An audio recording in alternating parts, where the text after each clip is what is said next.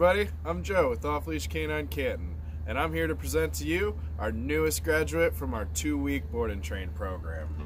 He's a 7-month-old German Shorthair pointer named Wesley. So let's check out his video from before training.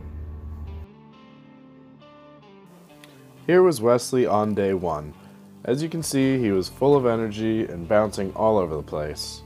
His parents said he knew some basic commands like sit, down, stay, and leave it, but he was extremely stubborn, he would get mouthy, and he usually just wouldn't listen. They wanted to take Wesley for walks and hikes, but he made that pretty much impossible. He would drag him all over the place, he would jump, and he would bite on the leash. He would also get reactive, barking and lunging uncontrollably at people, other dogs, and small animals. So that was Wesley before training. I'm really excited to show you all the progress we were able to make in just a short 2 weeks. So let's get right to those after videos.